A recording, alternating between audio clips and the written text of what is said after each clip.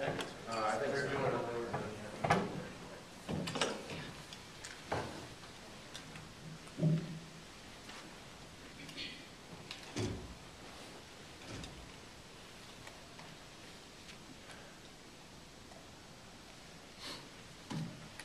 Coach, if you could introduce yourself to start out with, and then your players, and then your general comments on the match tonight. Chris Gatnack from the University of Tampa. To my immediate right is Berkeley Whaley, and then, to my far right is Kaylee Patrick. General comments, we got beat by a better team. Very well coached, able to turn it up after set one. Don't know that they did a lot different, they just did what they did better. And we had a little run, maybe a little too late. So the fourth set, we made that run a little bit earlier. Maybe we could have pushed it a little further. But I have the utmost respect for their program. They, every year, what can you say? They've beaten everybody, and they continue to do that. So proud of our kids, proud of what we accomplished this season, but it wasn't good enough. We've got to make that next step. Coach, what is it about Concordia St. Paul that makes it so difficult to play them year in and year out, especially since you've seen them as often as you have in this environment? They've got some really quality players. The K sisters, I can't say their names, but number 3 is an outstanding player. The setter is an outstanding player. Their middles are always dynamic, and their outsides. I saw Brady this summer, and I'm losing my outsides. And you look at the kids he's replaced them with, and I thought they're better than last year, in my opinion. So that's a tribute to the recruiting, the training in the program. Concordia does what they do. They start the same rotation. It doesn't matter. They're going to do what they do, but they do it so well that it makes it difficult for everybody else. You came out really strong in set 1. What was your message to your team going forward into this match in terms of your game plan on how to beat Concordia? And then what was kind of the turning point when it kind of slipped away a little bit? Well, we felt we needed to serve to win, not just serve tough. We had to serve to win, and that showed early in the match. I thought they struggled sort of receive-wise, which was a nice turn of events. We also hit some weak spots in their defense. When their setter's back row, she's going to play up behind the block. And if we don't have a kill swing, we need to place it back in position 1. And we did that well. We blocked some balls. We attacked aggressively. Then we went through a nervous twitch ourselves. We didn't pass well. The match became more real, and it got closer, 11-8. We were able to keep going and doing what we were doing and doing it well. Set 2, I don't know if you don't have the ability to, if you don't have to do it every match out and keep that game plan in play, I don't know if you're practiced enough to do it. And I think we couldn't succeed at doing it in set 2. Set 3, we went to a 6-2 a little bit, tried to change it up. Set 4, we went back to just playing, tagging, keeping some balls in play, aggressive swings, and we seem to be back in it. So that's kind of how it flowed, I guess. Berkeley, Kaylee, would you guys maybe one of you or both of you just talk a little bit about what your seniors have meant to the program this year and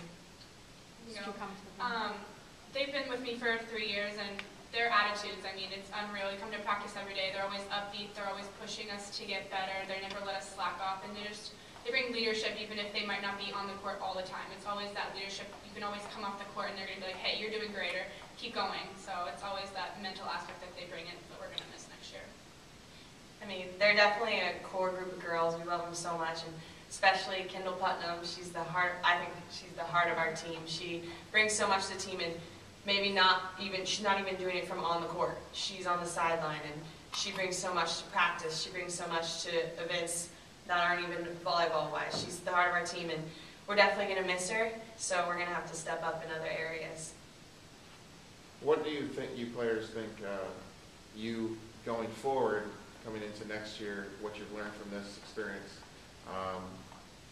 your thoughts, your feelings going into next year, how you plan to lead your team going into next year to try to get back here. Well, we're going to Europe this summer as a team trip, so I think we have a lot of girls returning.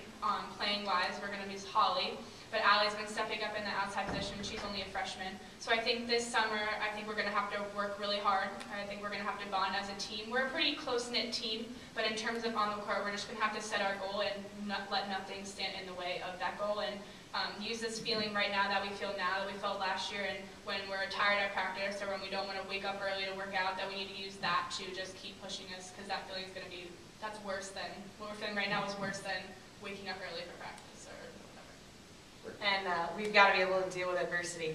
I mean, we're a great team when we're winning and everything's going well. We're the best team out there, but when adversity hits us, we tend to struggle a little bit, and we're going to have to work on fighting for every point from here on out.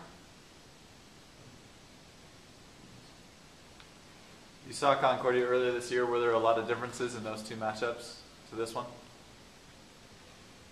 You know, I think they played exactly the same they did in the first match. We won the first set. Last time they played poorly in the first set. This time, I didn't think, in fact, statistically, they didn't play poorly, and we won that set, so maybe it will change here. But second, third, fourth set, very similar.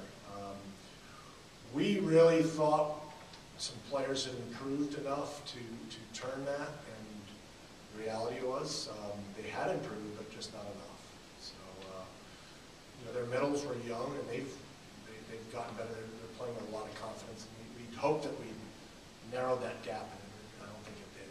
So. What is it about Concordia's program that has made it so difficult for not just, I mean, obviously this match today, but any team in the last few years to battle with them? Well, we need them to graduate more starters. I mean, I'm just going to be honest with you, because I don't care what I try to sell my kids on, we haven't won 6 championships in a row.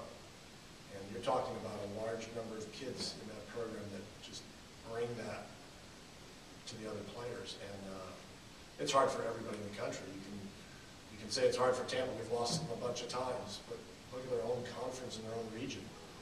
This was the year they lost 2 matches in conference. And you think, well, maybe somebody's got a shot. Get into that regional final, and guess what? The old knob gets turned up, and it's tough to beat them. They have that experience to draw.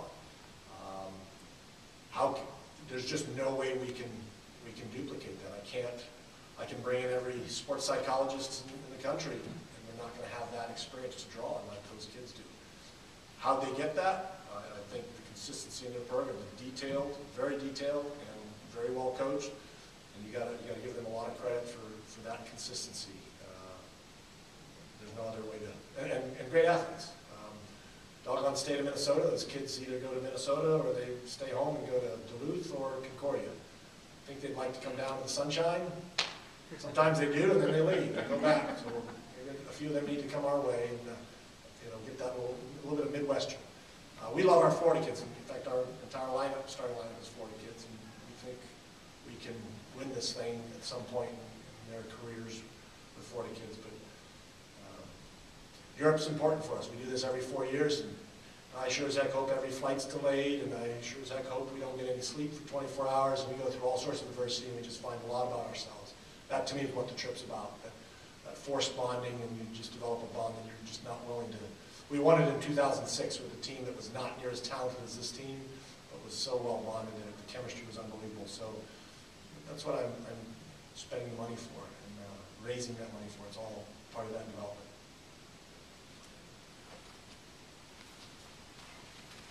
Thank you, Coach, and congratulations on a great season.